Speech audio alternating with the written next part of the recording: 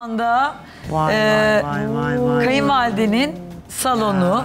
Ev kendinize mi ait İlknur Hanım? Kirada oturuyor. Kira. Evet. Şimdi koltuk takımınızı, yemek odanızı yeni aldınız. Evet. Nedir bu koltuk takımının fiyatı? Koltuk takımım 80 bin lira. 80 bin. Evet. Yemek odan? Yemek odamda o civarda yani 80-85 bin. Ne kadar? Daha fazla diye biliyorum. 85 binden fazlaydı. O koltuklardan fazla olduğunu duyduğumda şok oldum zaten. Hele bir televizyon var orada. Şu televizyon mu? Tabii. Evet. Televizyon ne kadar? Ben tam değerini bilmiyorum. O daha iyi biliyor ama Ne 200 kadar? bin lira civarı oldu. 150. Kaç? 150. Çok farklı. 250. 150. 150. 150. 50 bin. 150 bin TL. Televizyon ayrı bir konu. Televizyon benim oğlum aldı. Oğlumla eşim birlikte aldılar yani. Nasıl ya? Yani Birben'in eşi mi? Hayır. Başka bir oğlum daha var benim. Ha. Onunla birlikte alındı televizyon. Sonuçta eşinizin kesesiyle sizinki bir ama. Masa şey kadardı, yemek masası kadar Yemek dedi biraz odasını önce. sormuştuk. Yemek masası, salon, konsol takımı işte hepsi 80-85 bin lira civarındaydı. Evet Birben.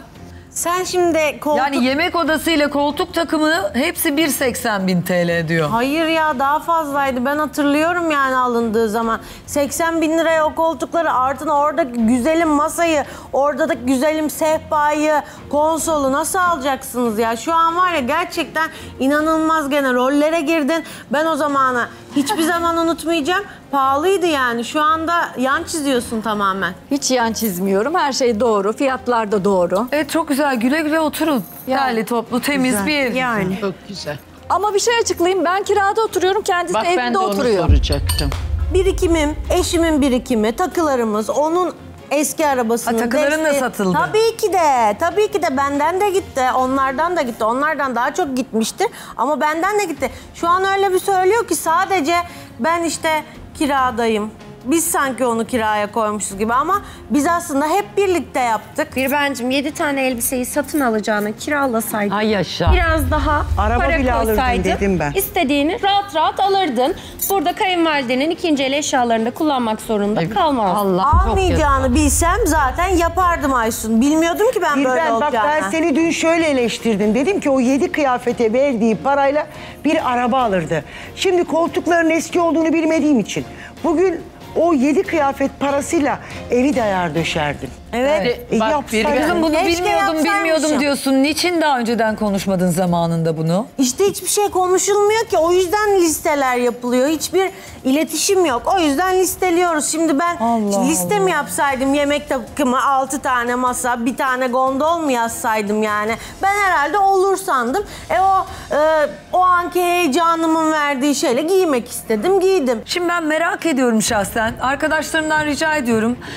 Yeni mobilyalarla şu an Birben'in eski dediği, kullandığı mobilyaları bir yan yana getirelim mi bir bakalım. Çok fark ediyor. Evet şu anda bakın. Bu Birben'in. Eski dediği koltuklar bunlar. Eski mi sizce?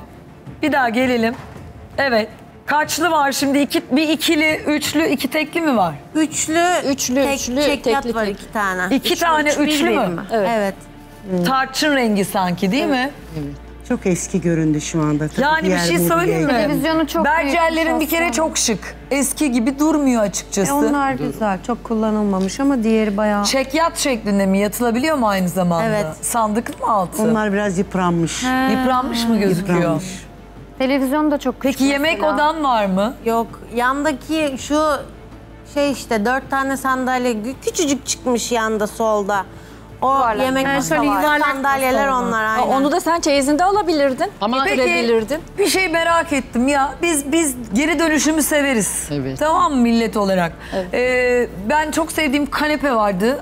Anneme dedim ki ay bunları aynen böyle annemin bercerleri vardı. Bercer. Onları böyle goblen falan kapladık. Çok sempatik oldu. Kaplatmayı düşünmediniz mi? Düşündük, fırsat olmadı. Yakın zamanda zaten muhtemelen onları kaplatırım diye düşünüyorum. Ya da komple belki geri iade ederim ona. Ama tabii canım kullanır belki şimdi yenilerden de sıkılırsa. Onları verir sana. Değiş tokuş mu yaparsınız? İnşallah değiştirirse yeni koltuklarını isterim. Yalan yok şimdi de. Bana bak. Yani Vallahi var ya o eşyayı da taşımak etmek dünya para. Oo. Evet. Şimdi bir kamyon Doğru. çağır. O eşyaları boşalt.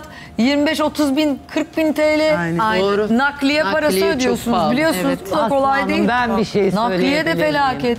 Evet. Ya Nakliye çok, çok- merak ediyorum. Şimdi benim gelinim hariç evli olmadığı için hepinizin çocuğu var değil mi? Kızınız, Evet. oğlunuz. Var. Ben gerçekten çok merak ediyorum. Bir gün gelecek sizin de biri işte erkekleriniz delikanlı, kızınız varsa işte gelinlik çağına gelecek. Siz kayınvalidelerinizin ya da annelerinizin size yapmış olduğu, sunmuş olduğu imkanları acaba yerine getirebilecek misiniz? Onu bilemeyiz. Çeyreğini Onu yapabilecek nereden misiniz? bileceğiz? İmkanımız varsa yapacağız. Elimizden İşte. ne geliyorsa yavrularımız için yapacağız. yani. Aynen, çünkü zaten annelik bunu gerektirir değil mi? gerektirir. Zaten ister.